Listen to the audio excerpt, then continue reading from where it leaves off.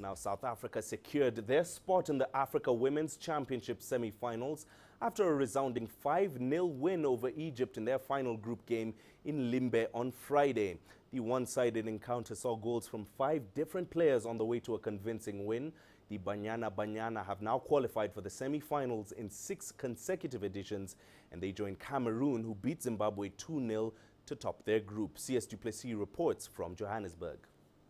The tournament as a whole has not seen the coverage that the national women's team received during the Olympic Games and has gone largely unnoticed by most South African football fans, which is a pity, as the new chapter under interim coach Desiree Ellis has been exciting and seen Banyana score goals as well as play an entertaining brand of football.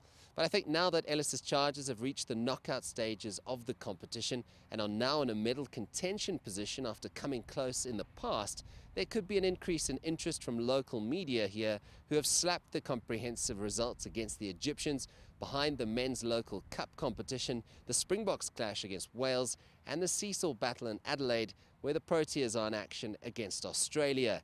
All in all though, Banyana have always struggled to attract the majority of football fans as women's football is still growing in stature.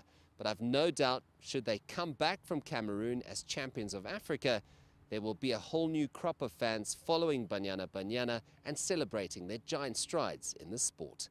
Sias du Plessis, CCTV, Johannesburg.